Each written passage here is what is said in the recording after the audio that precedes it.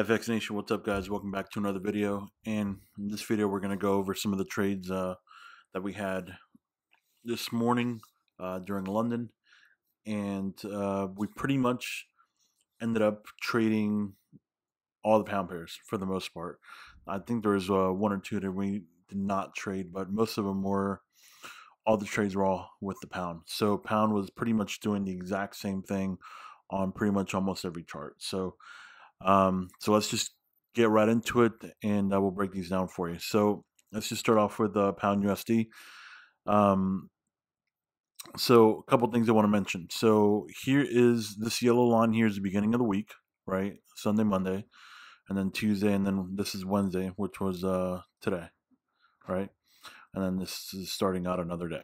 All right. So here's one thing I want you guys to see. And this is essentially what happened also with USD CAD, right? Just another example of how market makers work the week, okay? So they start the week, they set the initial trend, right, which is down, and you can see all of your normal, indicators are pointing down, right? So that gets traders to go short, basically, right? They come back up. And then what do they do for the third day? The second day is they retest it, go back down again, right? So they create basically a new low for the week, right, which is down here, okay? And so what happens next is,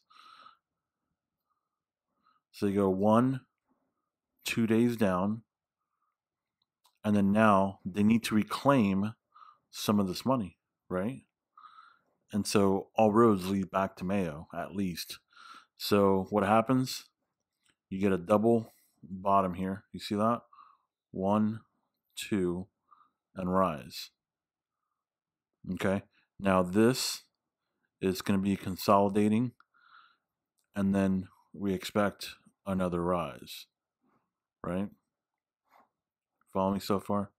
So on this morning for London, being that we saw this, right, 2 days of starting the week, initial drop, another drop, so that's 2 days of drop, and then of course they did not penetrate the low, right, because they've already created a previous low right here, so they didn't create a new low, right? So if you look at this on, let's say, like a 1 hour time frame, you can see essentially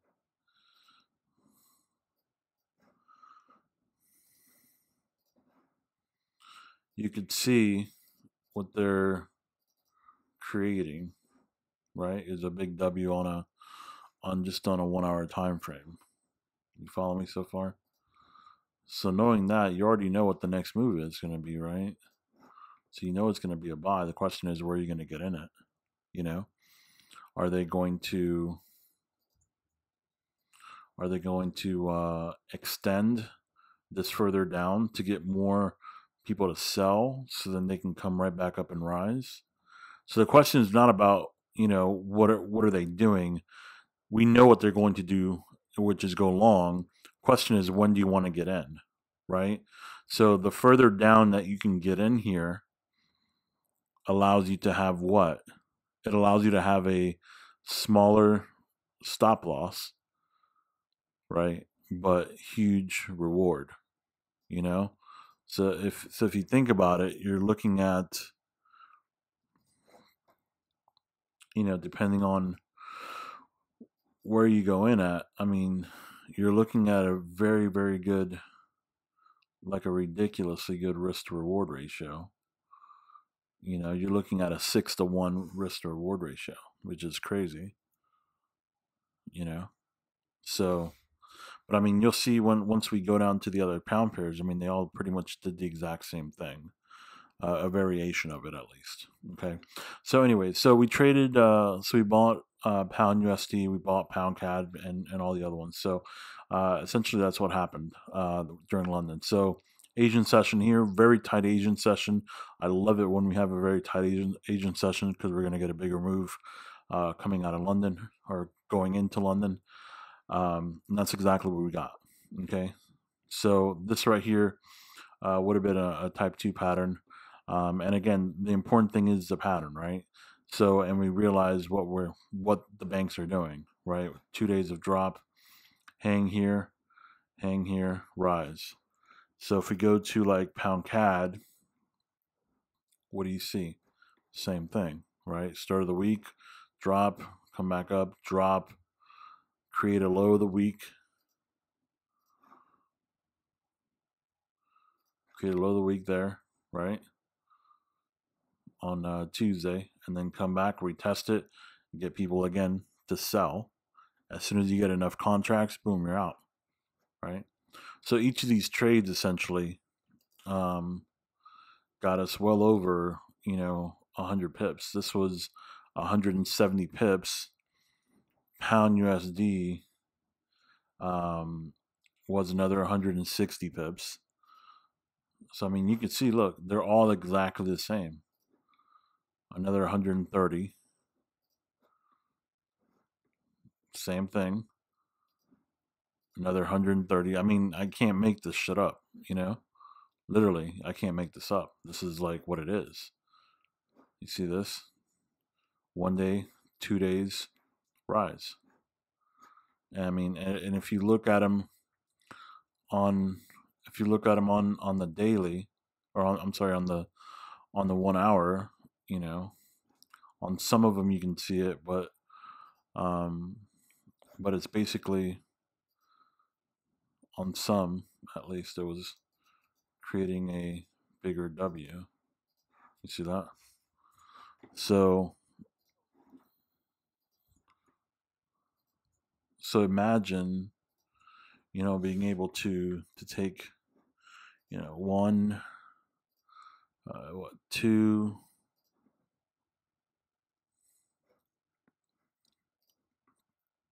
three, four. This is the only one that we didn't get into, and that's because the pattern wasn't. As far as the pattern is the same, right? But as far as what we're looking for, type 1, type 2, type 3 setup, this is the only one we didn't take.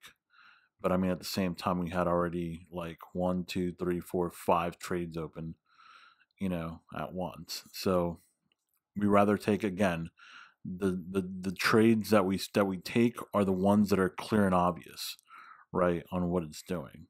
So this one here was a type 3 setup because it came back down to the middle of the range, and that's where it started, right? Middle of the range here. So that was a type 3 setup that we took there. This ended up being a type 1 setup, type 2 setup there, type 2 setup, and type 2 setup. Okay.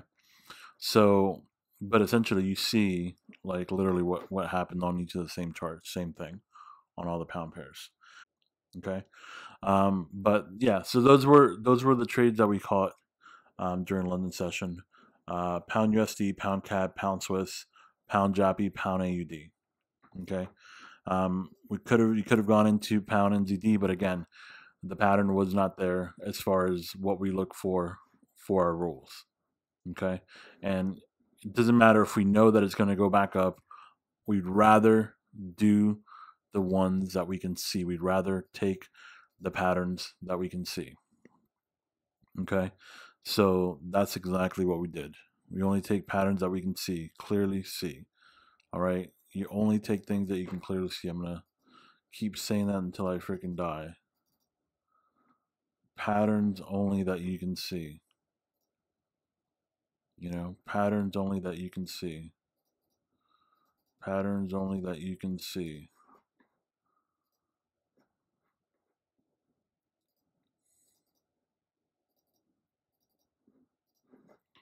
Okay.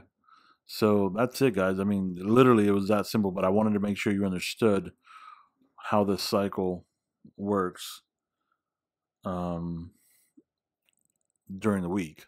And we're going to get into that very soon, actually, because we're almost to that part when I start teaching the market maker method, and I have the videos already. So We're gonna get there. There's a couple more videos yet still to be released on the basics, and then we'll get to the market maker stuff. And don't worry, we'll have like everything will be in detail, so you guys will understand it.